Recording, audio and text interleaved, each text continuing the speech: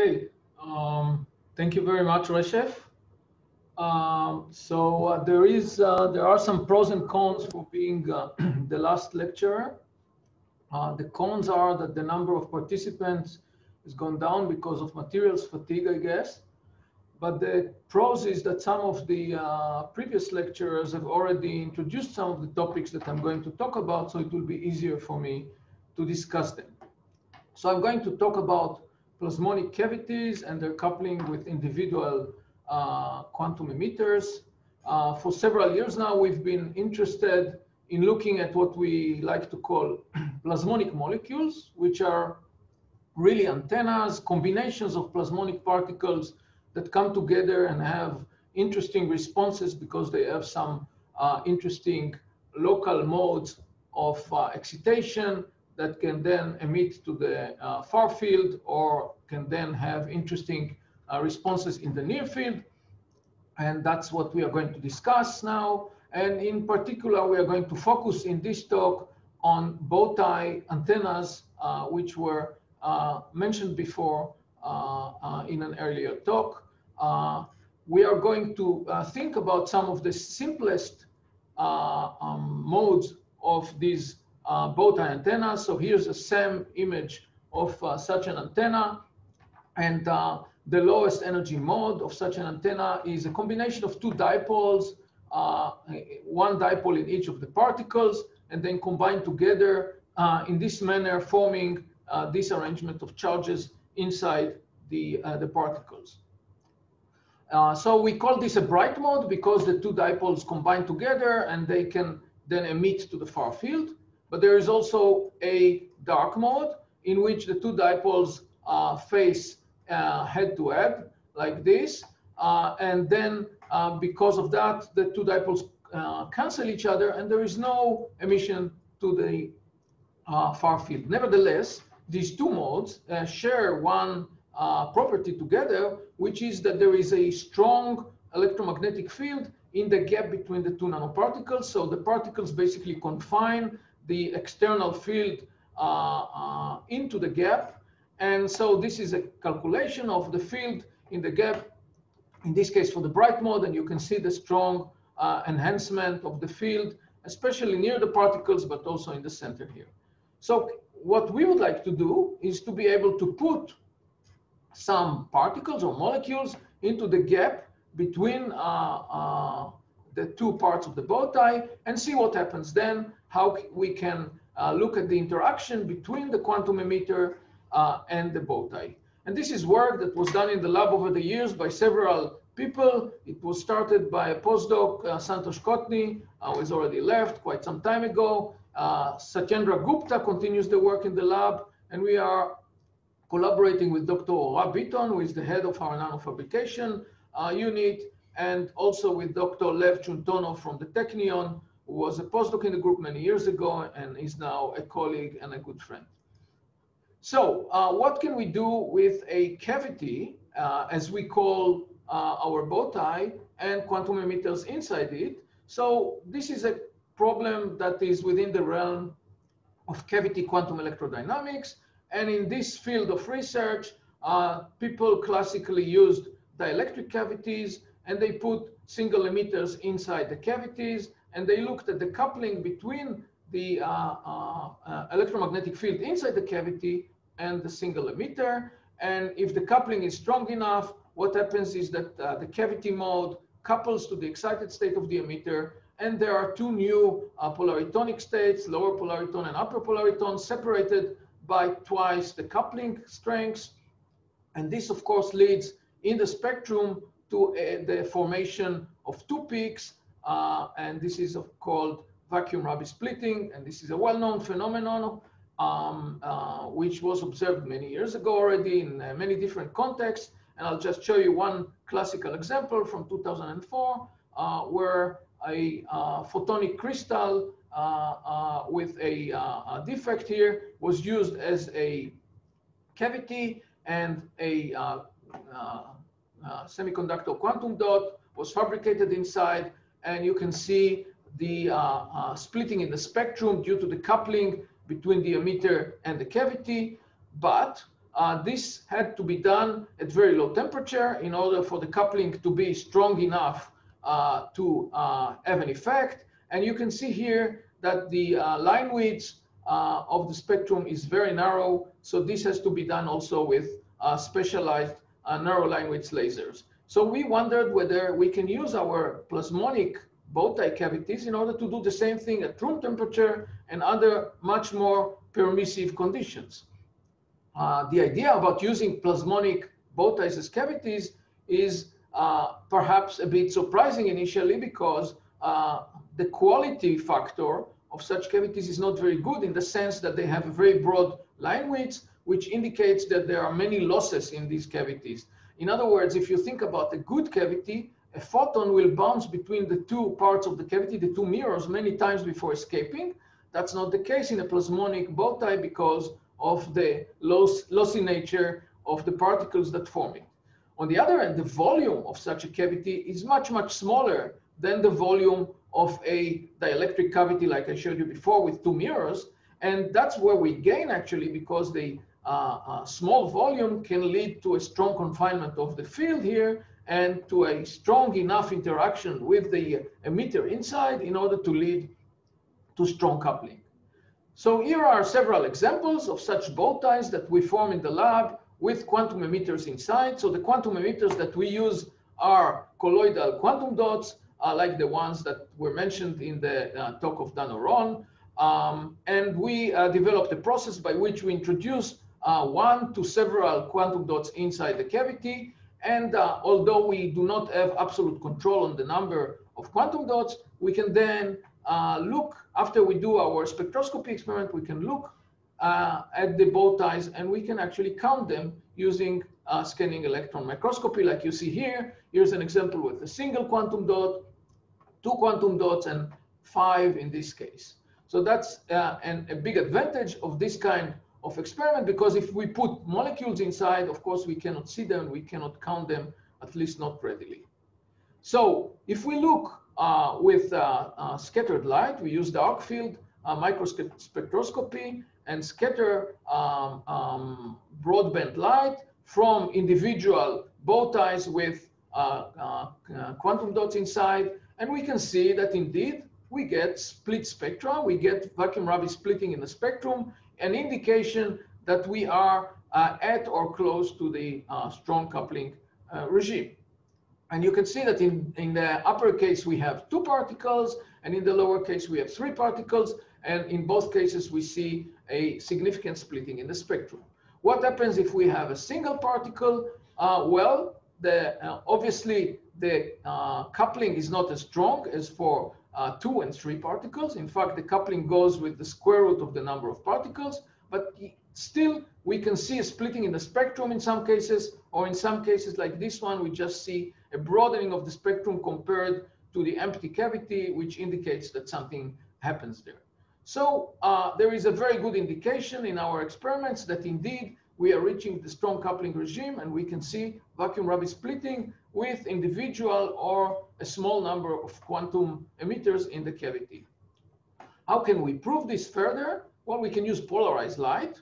Obviously, the mode that I described before that couples to the particles is the mode along the bow ties, while the perpendicular mode should not couple to the quantum emitters as strongly. So we can start with this polarization along this direction, and then gradually change the polarization direction until we get to the 90 degrees condition. And you can see that the dip in the spectrum gradually goes away, and what is left is only the resonance of the particles in the perpendicular direction.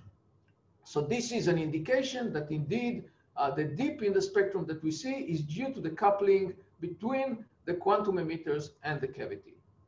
So what we see here is that plasmonic bow ties provide enough enhancement of the electromagnetic field in order to generate very strong coupling between quantum emitters inside the gap and this field. And this strong coupling leads to the formation of vacuum rabbit splitting in the spectrum, which we can detect. This can be done with one or a few particles, and this allows us to actually proceed further and to look at more interesting phenomena related to this kind of quantum optical phenomenon. So one interesting question that we had was whether we can see this same phenomenon with additional observations. So we looked at scattered light, but obviously the quantum dots that we put inside the cavity also emit light. So the question was whether photoluminescence from the quantum dots can also show split spectra. And in fact, two groups preceded us by showing this. One was the group of Bert Hecht and the other one Matthew Pelton, and they both showed demonstrated split spectra due to the insertion of quantum dots into various types of cavities. And in fact, our observations are a little bit more complicated than what you see here, so I'm not going to describe them in detail. But in fact, I'm going to show you that we could also use the photoluminescence from these particles for another purpose, which is also quite interesting. And to do that, we use the non-classical nature of the emission from the particles. And this was discussed thoroughly by Dan Oron in his talk. So a quantum emitter cannot emit two photons.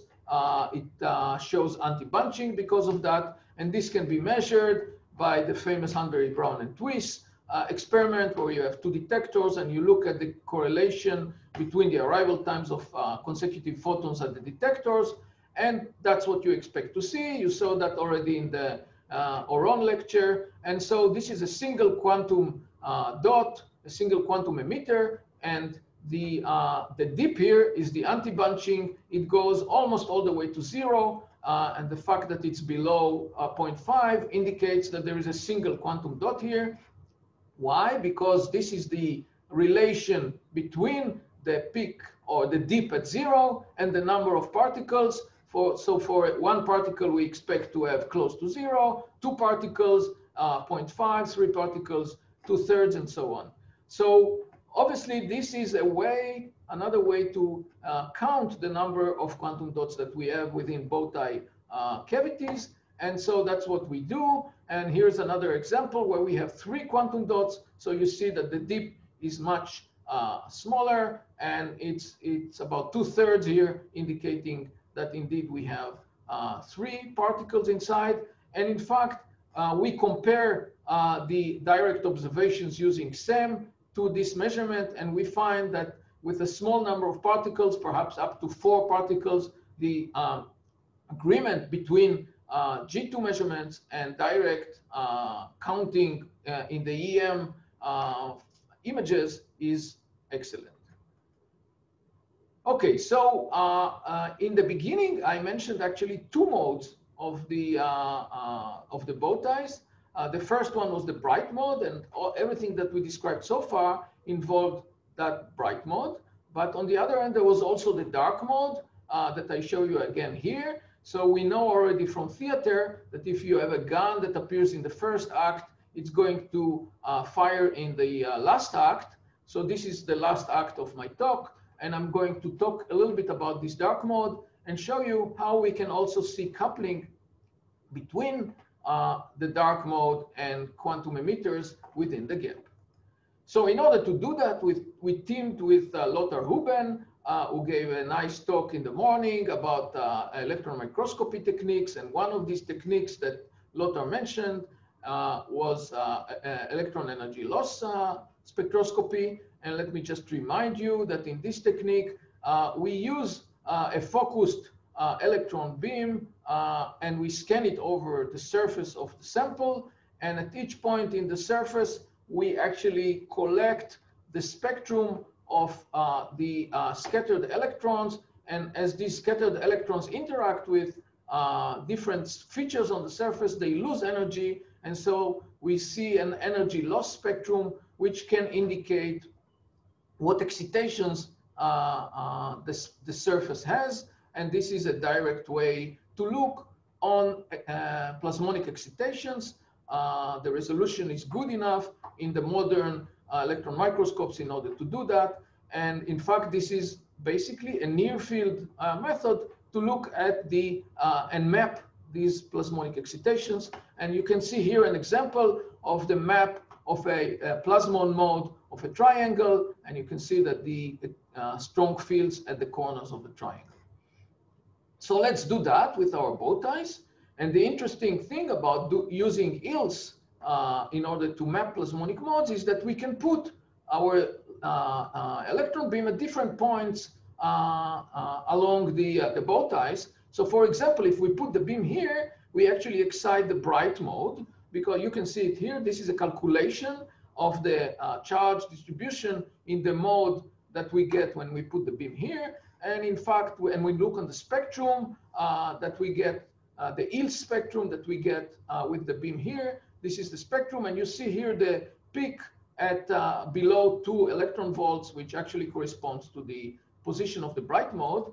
And we can actually map the surface. We can look, we can move the laser beam, sorry, the electron beam over the structure and get a map of this mode at that particular energy that corresponds to the bright mode. So that's what we get here. And we can do the same for the dark mode. In order to excite the dark mode, we put the electron beam in the center between the two particles, because in this case, we excite a charge distribution that looks like this. So this is exactly the two dipoles that cancel each other. So there is no emission to the far field, but we can readily excite this mode in the near field. And this is a spectrum of the near field mode of this mode. And you can see the peak here, which is more blue than the peak of the bright mode that I showed you before. And this is the two-dimensional map of this particular mode.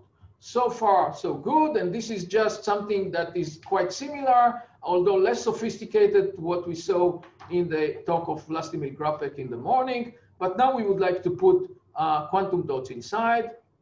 So here's the first foray into the story that we did. I'm sorry about the low quality SEM image. We have quite a few quantum dots here, but only a few in the gap that actually interact with the cavity. And in this case, the quantum dots are in resonance with the bright mode of the bow tie. So we put our electron beam here in order to excite the bright mode, and we look at the spectrum, and lo and behold, we see vacuum Rabi splitting in the spectrum, indicating that indeed there is coupling between the emitters and the bow tie. So that's nice. Now let's do the same with the dark mode. So we take quantum dots that actually have a resonance at 2 electron volts, so that they will be in resonance with the dark mode now. And we put our electron beam in the center. And of course, we see a splitting here too. So when we did that, we were very happy, because we showed that we could actually see the vacuum Rabi splitting under conditions that cannot be actually, it cannot be actually observed in the far field, because this mode just simply does not emit to the far field. Okay, so we decided at that point to look to try to understand this phenomenon a little bit better from the computational point of view. So we teamed with our friends from Brno, and in fact, Michal Kvapil from Brno spent a few months in the lab working with us on calculations of various experiments that we did. So Michal took upon himself to calculate the coupling with the dark mode. So he put some quantum dots inside the structure, and he did a calculation using the boundary element method. And quite disappointingly, there was no splitting in the spectrum. So I told Michal, perhaps the number of particles here is too small. Maybe we need more particles to couple to the dark mode. Let's put more particles. So he did just that. He put many particles now. And in fact, now, happily, he saw a splitting in the spectrum. And then Michal had this brilliant idea to take the particles from the center out and to see what happens then.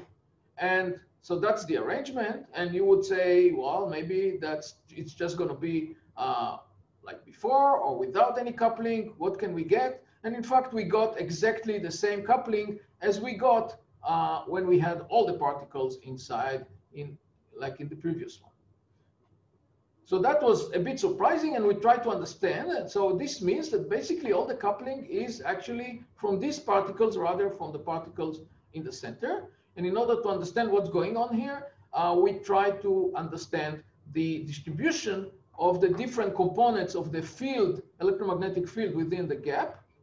And in fact, for an efficient coupling to the electron beam in the electron microscope, we need an out-of-plane component of the electromagnetic field. So we first calculated the out-of-plane component of the field, and you can see it here. This is the calculation, and in fact, it's strongest in the center, and this is indeed where we get the strongest effect, the strongest yields when we put the beam here in the center between the two bow ties. On the other end, if we calculate the in-plane component of the field, which is the component that couples to the quantum dots, we get quite a different picture. In fact, the center is not so strong anymore, and the strongest effect is in the periphery of the bow ties. So the dark mode distribution in space is quite different in plane versus out of plane. And so this really seems to explain what we see, because we have to put our particles here in the periphery of the gap in order to get strong coupling with the dark mode. In order to prove that, we went back to our experiment, and we looked for a result in which we have our quantum dots distributed more to the periphery of the bow tie, and we found such an example. You can see here that the quantum dots are in the periphery, and there is a nice vacuum rabbit splitting in the spectrum. So this really indicates that in this case, there is a very nice and interesting difference between the in-plane and out-of-plane component of the field. On one hand, we see that the out-of-plane component is maximized in the center, and that's why the coupling to the laser beam is, the electron beam is strongest here in the center. On the other hand, the coupling to the local quantum dots is strongest in the periphery of the bow tie. So to wrap up this part of the talk, I showed you that we can also show coupling to a dark mode of the bow tie by using electron energy loss spectroscopy. And this coupling is quite interesting because it tells us something about the differences in the distribution of different components of the electromagnetic field within the bow tie. And with this, I would like to wrap up the overall talk. So I showed you in this talk that we can see strong coupling between quantum emitters and plasmonic cavities. I showed you that we can use several different observables in order to probe this phenomenon, from scattering through PL to electron energy loss spectroscopy. And there are several novel phenomena that I indicated during the talk. There is an interplay between dark and bright modes. I didn't have time to talk about dark and bright modes of the quantum emitters themselves, but they are also affecting some of the phenomena that we see. And we are actually now trying to push this experiment by first improving the coupling in several different ways, including making the plasmonic response narrower, and we have some ways to do that. And then we would like to also look at coherent interactions between particles induced by the plasmonic cavity. And we have a few suggestions how we can do that and what are the observables, especially in terms of non-classical emission of light that we can tap into in order to see such coherent interactions between particles. And of course, we are thinking quite strongly about replacing our quantum dots by molecules, but this will be quite difficult because quantum dots have much stronger dipole moments, higher stability. So with this, I would like to finish. I would like to thank my colleagues in the lab. I already mentioned the colleagues who were involved particularly in this work. I also would like to mention my lab manager in Bal Riven and several of my colleagues in various other places in the world, including the Brno people who have worked with us closely in the EELS experiment, and finally several sources of funding And thank you very much for listening at this late time of the day. Thank you very much, Gilad, for this very nice talk. And there is one comment, actually it's a joint comment between Thomas Nicola and myself. What will happen if you put a 2D material, one monolayer or double layer, into in your bow tie? Could you also do Rabi splitting or strong coupling effects? Yes, this has actually been shown. In this case, you are not involving a single emitter, a single exciton. Like in our case, you are involving typically a larger number of excitons. And this is an experiment that was done, I believe, by my former student, Timo Shegai, who is now a very successful independent researcher in Chalmers University in Sweden.